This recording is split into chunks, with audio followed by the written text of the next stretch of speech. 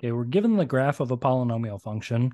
Let's use this graph and come up with the polynomial function itself that would give us this graph.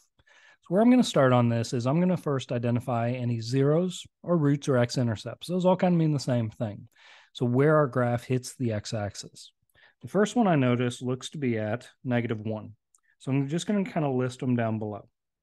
The next one, it appears we're crossing over right about 2. And then finally, we cross over one more time here at 4.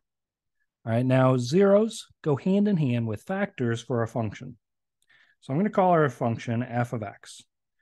If we have a 0 at -1, that means that x plus 1 is going to be a factor.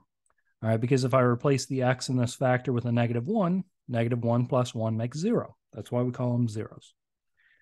All right, it's going to have to be x minus 2 for our next factor and x minus 4 for the last one. Now that we have all of that in place, let's next identify whether the graph touches or crosses the x-axis at each one of these. Now at -1, the first x-intercept we came to, it looks like we touch. Then we cross at each one of the other ones. All right, now where that helps us is it helps us identify their multiplicities. All right, for each one of these factors, it's going to have an exponent it's raised to. We want to identify exactly what that exponent should be. All right, we call that the multiplicity. All right, so to get there, what we want to do is think when it touches, it's going to be an even multiplicity. When it crosses, it has to be an odd multiplicity. So as far as exponents go on each one of these factors, the even one at -1 goes along with that factor x plus 1. I'm going to go with an even number. The simplest is just going to be 2. All right, smallest even number going on there.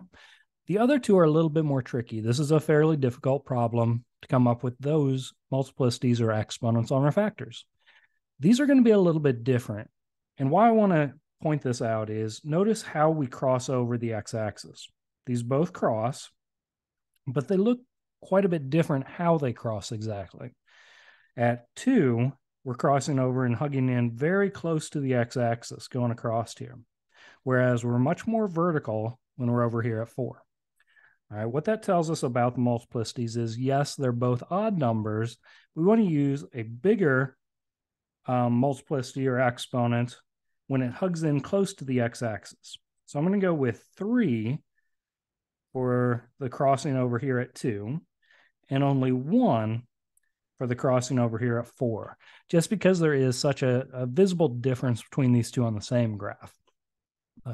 More it hugs in close to the x-axis as it crosses over, the higher the multiplicity should be.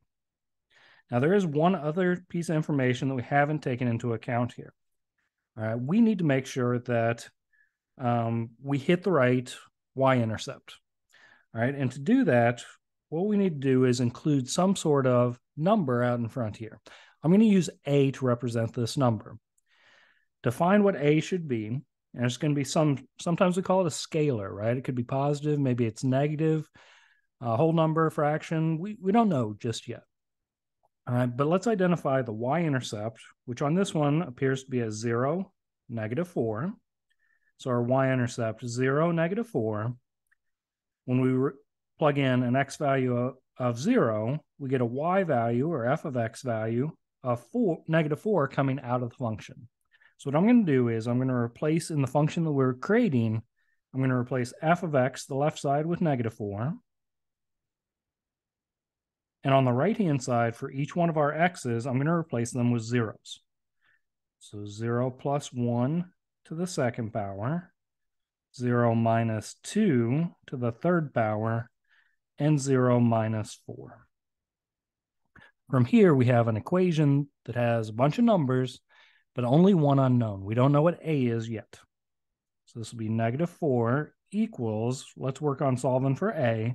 So a little bit of reducing down, we have 1 squared, -2 to the third power, and -4, just doing 0 minus 4, 0 minus 2, 0 plus 1. So -4 equals a times what we have, 1 times -8 times -4, or -4 equals a times positive 32. All right, to finish this up and get a on one side all by itself, we'll divide both sides by 32. Maybe clean up our answer just a little bit and simplify this down. I believe we get negative 1/8 for our value for a. From there, I'm just going to take that same value back over to the original function we were creating, replace a over here with negative 1/8. Not going to worry about multiplying that all out or anything like that. There is our function that gives us this graph. Hope this helps out as you're working from the graph of a polynomial function to the function itself. Good luck.